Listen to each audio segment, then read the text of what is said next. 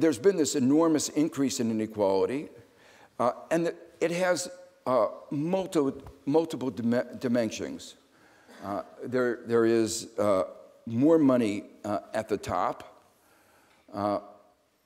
At the beginning, I mean, in Reagan, when Reagan in 1980 started pushing for the kinds of changes in economic policy, there was an awareness that those policies would lead to more inequality.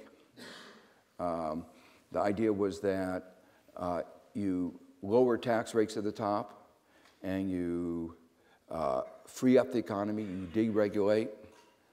And the hope was, the idea was that it would, yes, there would be more inequality, but the size of the pie would increase, so much so that everybody, even those in the middle and the bottom, would be better off.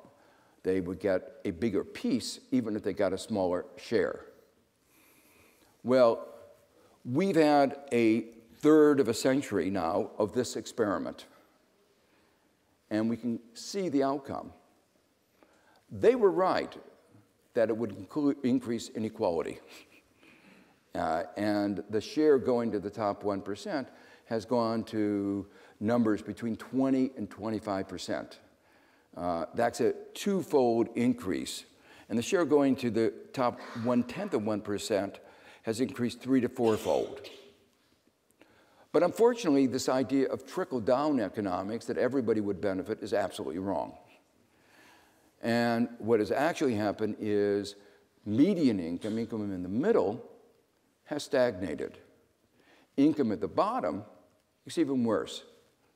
So in the middle, income today, the median income in the United States, adjusted for inflation, is lower than it was a quarter of a century ago. And at the bottom, the minimum wage has not increased for 45 years. So I think that an economic system that doesn't increase standards of living for a majority of its citizens over a period of a quarter century, and at the bottom has people worse off than they were almost 50 years ago, is a failed economic system.